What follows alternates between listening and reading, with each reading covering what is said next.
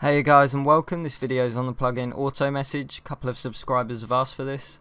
So you start off by opening your config file, and the period at the top is how often it will display the message, and this is done in ticks, so 20 ticks is 1 second.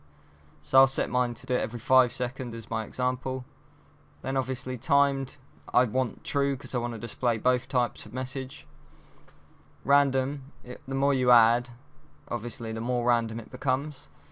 So I'll do 4 as my example, and you just put 4 messages in, whatever you want, and then these will just be displayed at random every configured time from the period. So every 5 seconds one of these messages will be displayed on mine.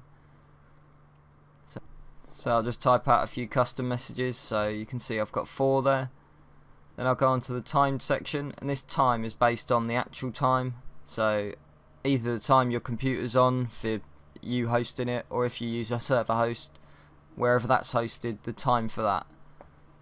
So you can also use color tags. You do the color tag symbol, then the number of the color tag, and then the normal text.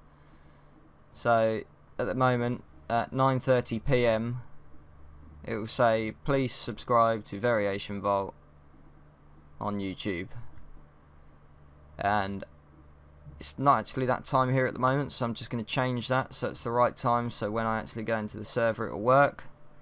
But I'll also do another one just to show you an example that you can do more than one timed message. So maybe you want to configure it so a message will display every 40 minutes or something like that. You can obviously do that here with single times if you wanted, or if you just want one message to display once a day, you can do that here too.